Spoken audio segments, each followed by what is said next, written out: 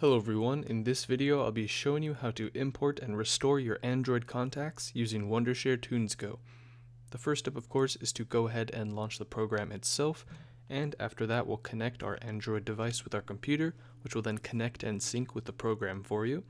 Once that's loaded up, we'll go ahead and go to the Information tab, which will load up all of our contacts for us. And all we have to do now is click on the Import button.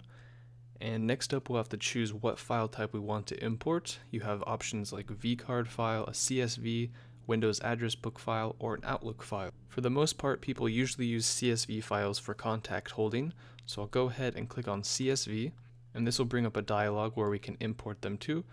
So I'll firstly browse to find my CSV file that I want to import.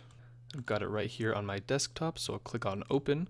And then we'll go ahead and select the account or place on our phone where these will be saved to.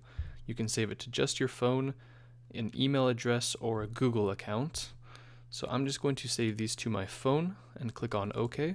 And now it's going to go through and quickly import all of the contacts that are within that CSV file or whatever type of file you selected. And since those are just text files, it's going to go through and import those very quickly for you.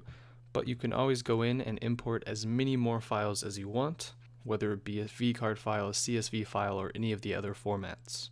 But that is it for this video. I hope you guys enjoyed. That is how you import and restore Android contacts using Wondershare Tunes Go.